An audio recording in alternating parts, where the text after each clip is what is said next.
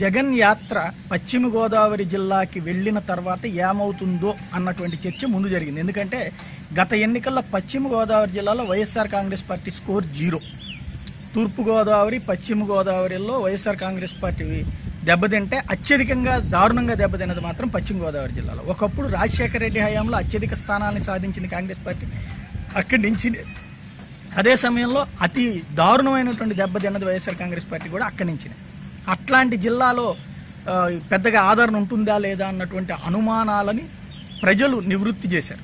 పెద్ద ఎత్తున ఎక్కడికి వెళ్ళినా వేలాదిగా జనం వస్తూ ఉన్నారు.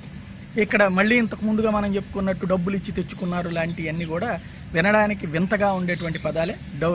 అంటే ఎవరికి వాళ్ళు అక్కడికి వెళ్ళిన వాళ్ళందరూ అమ్ముడు పోయారు అనేటువంటి ముద్ర వాళ్ళ మీద వేయాలనుకుంటున్నారు, లేకపోతే చూడ్డానికి ఆగినటువంటి వాళ్ళు కూడా తప్పుడోళ్ళు అనేటువంటి సంకేతం ఇవ్వాలనుకుంటున్నారు, వాళ్ళ ఇష్టం. ఇక్కడైతే మాత్రం పాదయాత్ర పర్ఫెక్ట్గా పశ్చిమ గోదావరి జిల్లాలో భారీ ఎత్తున రావడం అన్నటువంటిది. ఇక్కడ రాయలసీమకి పరిమితం వైఎస్ఆర్ కాంగ్రెస్ పార్టీ, అక్కడ బలం ఉంటుంది కానీ కోస్తాలో సీన్ లేదన్నటువంటి వాదనకి తెరదించుతూ కోస్తాలో తన బలాన్ని చూపగలిగారు. నెల్లూరు జిల్లాలో భారీగానే వచ్చారు, ప్రకాశం జిల్లాలోనూ భారీగానే వచ్చారు, గుంటూరు జిల్లా, కృష్ణా జిల్లాలో అన్ని నియోజకవర్గాలు తిరుగుతూ సాగినటువంటిది. కేవలం 3-4 నియోజకవర్గాలను వదిలిపెట్టి మిగతా అన్ని నియోజకవర్గాలను తిరగడం.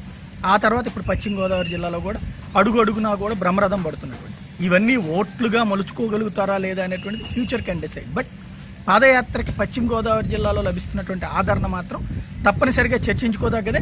అదే సమయంలో అక్కడికి వస్తున్నటువంటి వాళ్ళది నిజంగా ఈ రోజున క్రాస్ చెక్ చేసుకోవాలని గవర్నమెంట్ అయినా వస్తున్నటువంటి వాళ్ళ వెనక ఉద్దేశం ఏంటి అంటే ప్రభుత్వానికి సంబంధించినటువంటి సంక్షేమ పథకాల్లో వైఫల్యమా, లేదంటే కనుక చూసిపోదామని వస్తున్నారు.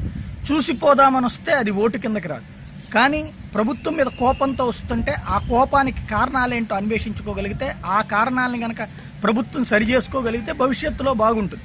అలా కాకుండా కేవలం ఒక బురద జల్లేసి ఊరుకుంటే ప్రయోజనమేం లేదు. బట్ ఓవరాల్గా చూసుకుంటే మాత్రం పాదయాత్రకి ఘనమైనటువంటి స్పందనే పశ్చిమ గోదావరి జిల్లాలో వస్తుందంటలో అతిశయోక్తి లేదు.